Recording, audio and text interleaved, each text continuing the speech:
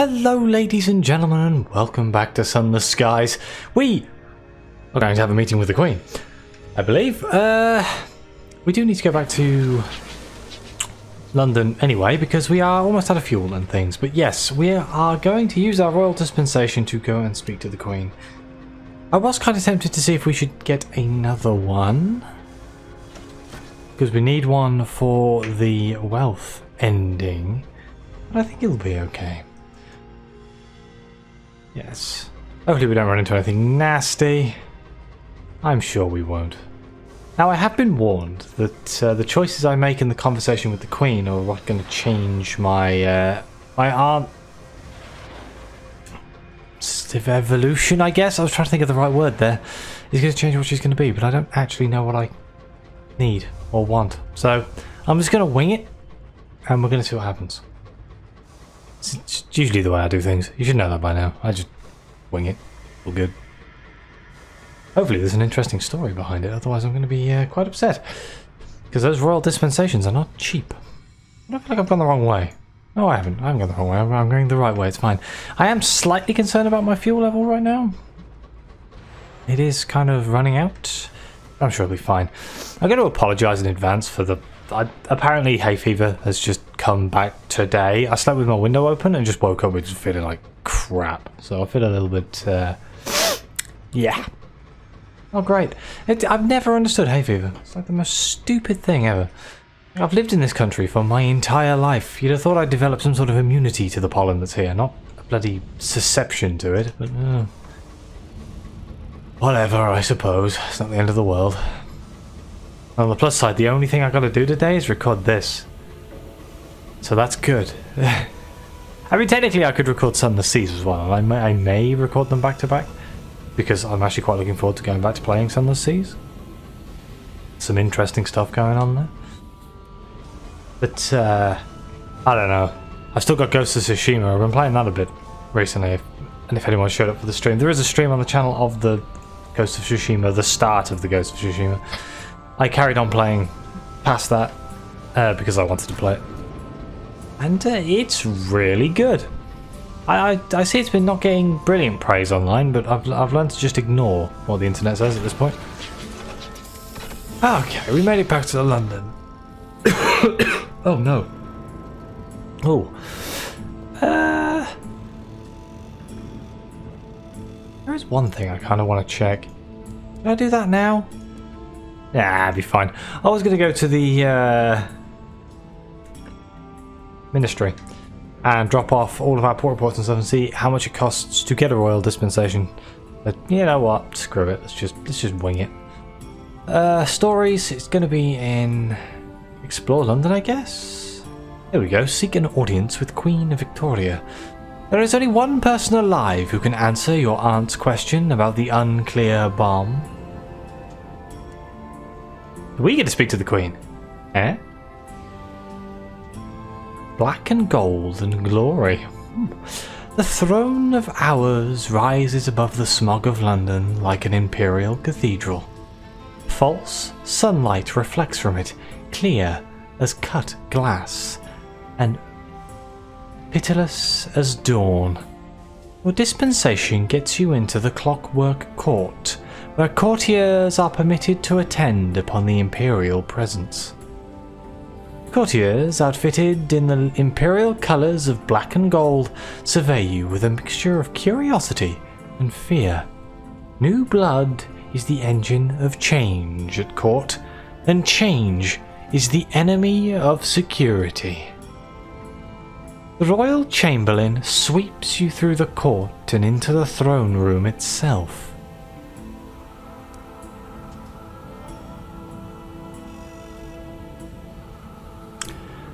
Time stills to a hush as the great doors close behind you. Silence falls like a curtain over a stage. Your footfall is too loud on the polished marble. The throne is ahead, towering over you in all its splendid immensity. Its myriad glass surfaces shimmer like falling water. Within, you see yourself reflected, as you once were, as you ought to be, and as you never will be. There is a chair at the top of the throne, a much smaller throne. A figure sits on it. Well, here's a thing. Should we examine the throne or should we ascend the throne? Let's examine the throne. Inscriptions in the correspondence smoulder in its base. It's not what you came here for, but perhaps it has antiquarian interest. Ow. Curled sigils scintillate across the glass.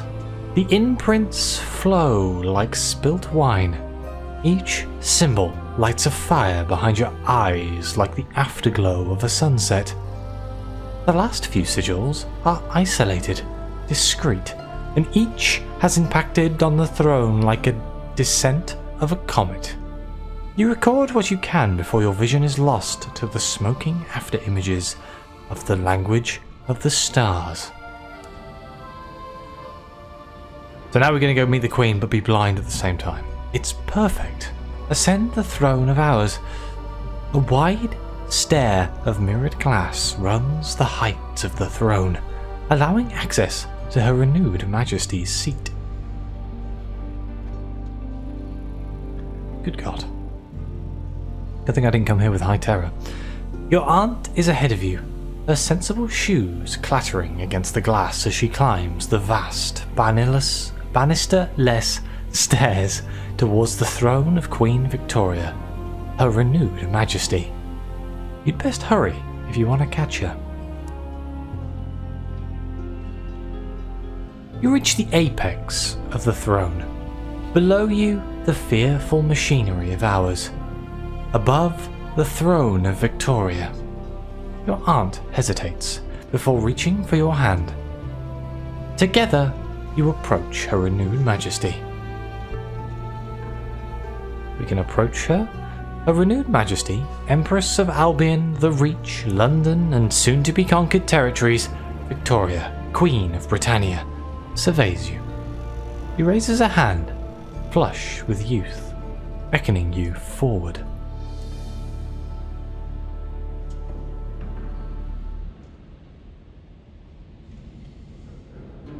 It's been a long time since anyone requested the privilege of an answer. Her eyes are like the formation of diamonds. One had thought it had been stricken from all the new books. Your aunt allows herself a quick, satisfied smile.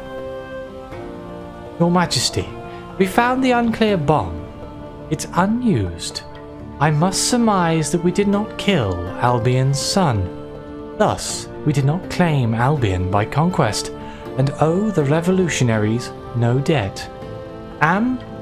He pauses and draws a deep breath. Am I correct? Victoria laughs. Her laughter is bright. Oh, well done.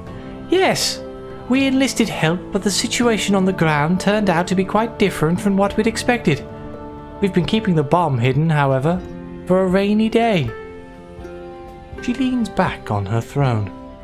So, now that you know all that, you'll answer the question of one's own. What are you planning to do with the information? We can either keep it hidden or we can reveal the truth. Ooh, this must be the choice. I reckon one of them will make a more sort of pro-establishment Queen Victoria's side, and the other one will make her a revolutionary. I think...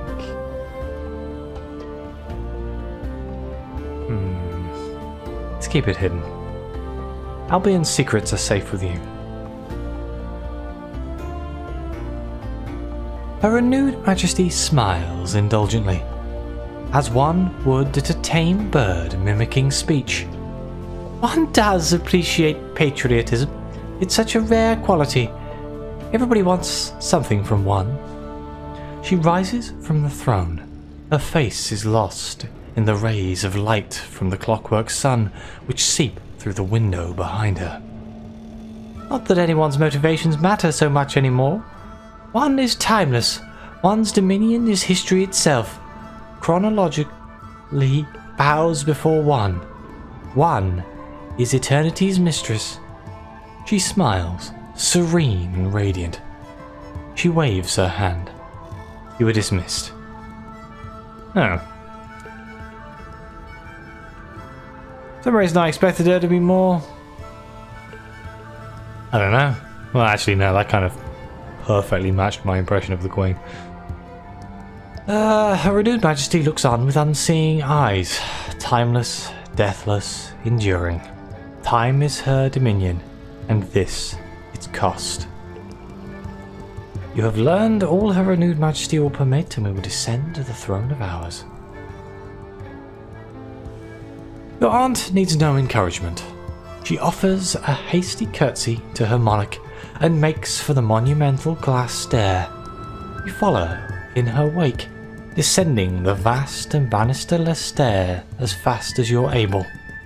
Your aunt's grip is rigid as she marches you from the throne room, her fingers trembling and her pulse racing in her wrist. We'll talk back on the engine, she whispers. Okay, let's go speak to her on the engine then.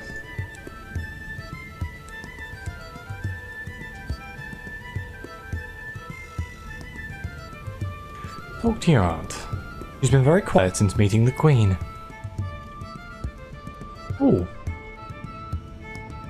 So this will transform the inconvenient aunt into your spy master aunt. A quartermaster who increases your irons by 10, bloody hell, and your affiliation establishment by 2. You catch your aunt burning papers in the boiler room. "Have a tea?" she asks, leading you to her cabin. She gets out her best service. I was relieved to speak to the Queen. Our sovereign's presence alone kept us from being enthralled to the revolutionaries. A lump of sugar settles in her teacup. It seems the Albion government has been lax, getting into messes, and worse, shoddiness when attempting to cover them up. Her eyes gleam behind her spectacles. I shall have to come out of retirement. Her Majesty needs me. So, I'll still have time to help you out here, of course. So we gained Spy Master Aunt and 4,000 experience.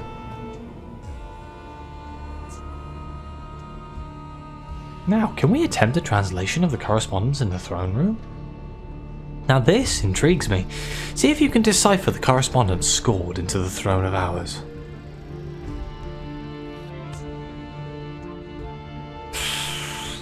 %68% chance of our mirror score. You have quite a few hours as your locomotive wends its way through the skies. Nothing is currently on fire. You could take the opportunity to perform some light translation. Whatever was scorched into the throne of ours must be significant. The last testament of a doomed sun? A pancreatic to its temporal potency? A secret taken to its ashen grave? You'll be the first to have studied the throne, or if there were others, they are silenced or gone. And translating the correspondence is always risky. Let's try it once, see what happens. Oh. Success. With pen, paper, and a hardback copy of Dolph Ford's compilation, you subject your transcription to the merciless interrogation. You use a magnifying glass at several points until it melts entirely. Much of the writing is a panegyric to the judgment of ours. A catalogue of its deeds and dominions, its provinces, holdfasts, and vassals, its triumphs over times lesser potentates. There's a lot of words here that my brain has never seen before, just warning you. The final burnt lines employ sigils used nowhere else on the throne. A warning, a message. Time offers no surety against death. Okay.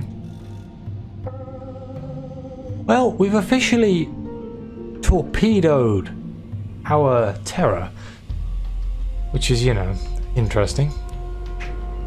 So, we've done the Inconvenient Answer storyline, which is awesome, which means the next one that we need to do is our boy the Clayman. This button here. That's going to be fun. But before that, I think, because we've got about 15 minutes left in this episode. That didn't go on quite as long as I was anticipating. So let's fill in some time by doing some the word that always leaves my brain. It's prospects. There we go. There were 5 panes of stained glass. We have 5 panes of stained glass? No, we do not. In fact, we are quite short on everything in the moment. Kind of a problem, isn't it? We could do crockery for the most serene mausoleum. Oh no, I only have one set of... I only have one set of nostalgic crockery. What's happening? Oh no, normally I have hundreds of that. Okay, so I think I already have one. Literature for Trader's Wood. That's in the Reach. Admittedly, we do have to go back to the Reach. So you know what? Let's do that. How many do we need? We need 5. 5. 1, 2, 3, 4, 5. And then I need to make sure that I buy some more fuel.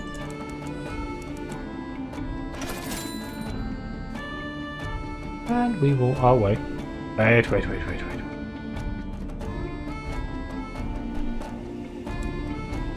I need the passage... money stuff. No, bank. It's these. These are only 2. I assume it's 2. If not, we're in trouble. Okay, let's head back to the Reach. Over there. Wait, is it over there? Yes, it is. The Reach Transit Relay. You'd have thought I'd know that by now. I've done this about 100 times.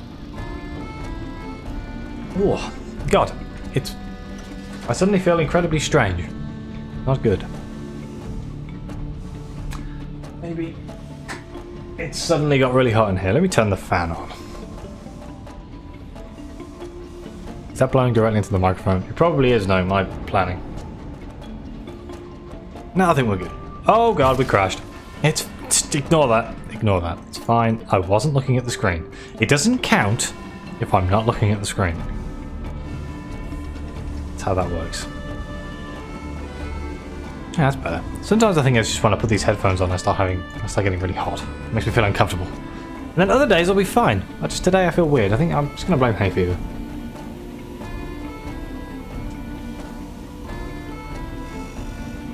So I did finish, well I suppose you'd know if you'd watched, I finished The Room yesterday. And it is actually up on the channel, believe it or not. Actually, I'm recording things the same day I'm doing them, my least favourite way of recording at the moment. Uh-oh. Ah, went alright. Let's gain some unusual items. Oh, barrel of unseasoned hours, wonderful. Yeah, I finished The Room. And that was a game. Oh man, that was fun.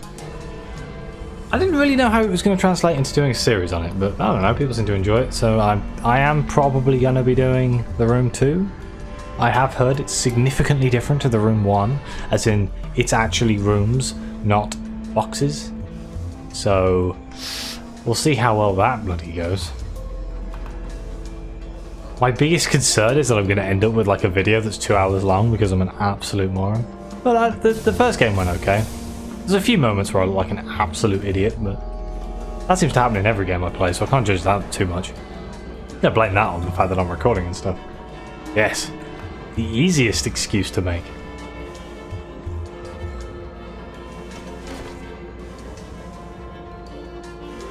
Right, here we are.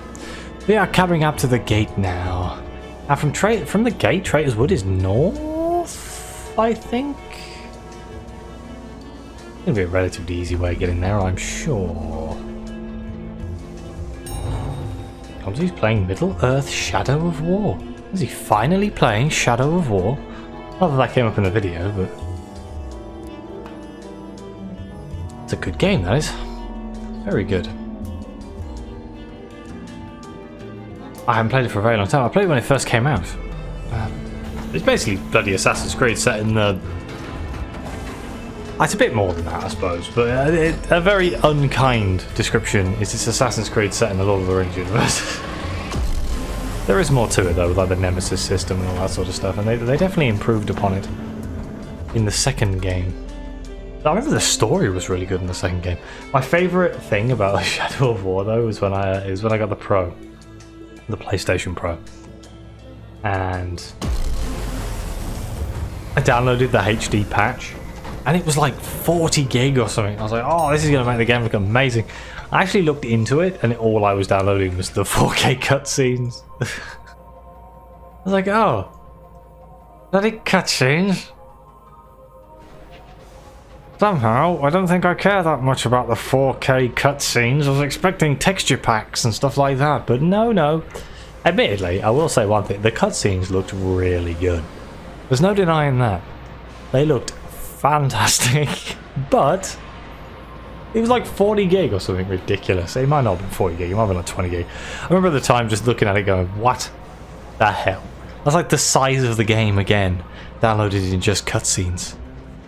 Oh, my nose is blocking up and so is my throat, oh no. We've just got to make it to Traitor's Wood. We'll be fine. I'm sure, well, I'm sure you'll be fine. It's me that might not be. There is a man who's still building the gazebo in my next door's garden, and he's actually put his hammer down, which is nice because for the past like 3 days he's just constantly been up on that roof hammering shingles into, well, nails into shingles to attach them to the roof. Oh my god, it's taken forever, and it's so noisy. Oh, hello. We didn't crash. Evasive maneuvers? I don't really feel like fighting, to tell you the truth. Bye. There we go. Easy.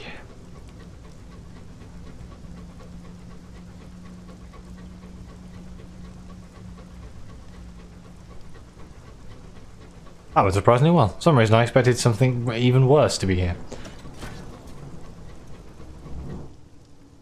I always forget. I remember I was like, why is there always raiders here? It's like, yeah, because this is the raider base or something ridiculous like that.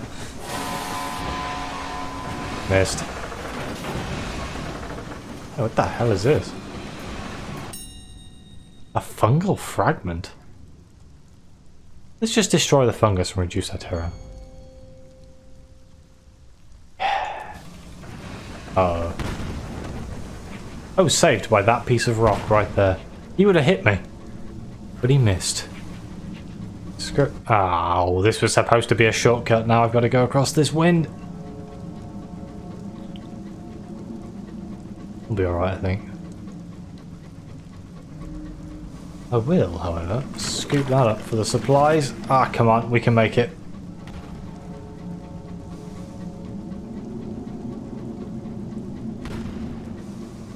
There we go, that wasn't so bad. Luckily it wasn't this entire ravine.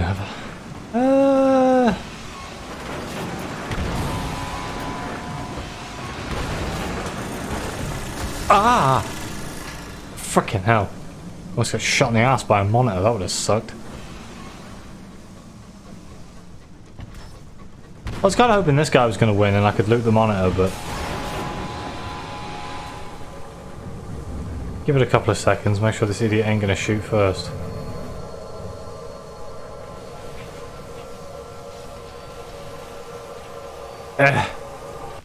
There we go. Star-maddened explorer is dead. Let's find a Sky story or a tale of terror. Hopefully a tale of terror. Nope, Sky story. Ah, don't crash into the ministry. Oh, good. I just realised I have basic... this has taken a lot more fuel than I anticipated. Oh, Hour of the Wolf. It'll pass? Oh, bugger. 5 terror. It's about time I failed one of those. Don't worry, there's a wonder up here. We'll use that to lower our terror slightly. It's all as I planned it. Wait, is that the wonder right there? Regent's Tears.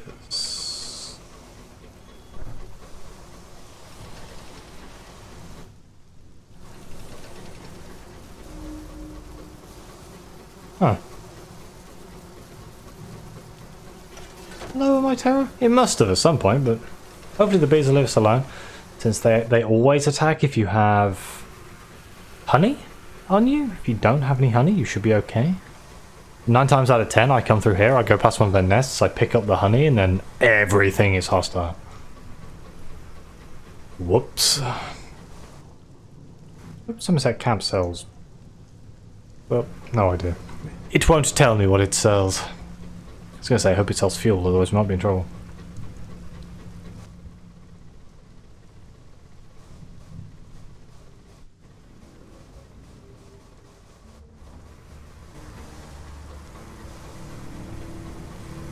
Okay, here we are. We made it. Just in time, too. Dock. And then find out that, like, I didn't actually do the prospect. No, I did, thank God. There's some money. Wonderful. We need money. Well, I guess this is a perfect place for me to end this episode. Thank you very much for watching. We did discover a little bit more about the world. Like, we didn't use the unclear bomb. So how did the sun die? So I am kind of confused on that one. I'd like to know more about that. If there is actually any more information about that. Or I'm misunderstanding what I read and we had 2 unclear bombs and we used one of them against the sun. But I don't think that's what it was. I think it was... we didn't use it for some reason. The sun just died on its own? Weird. Either way, thank you very much for watching. Please like, subscribe, let me know what you think. Your comments are greatly appreciated. And as always, I'll see you next time.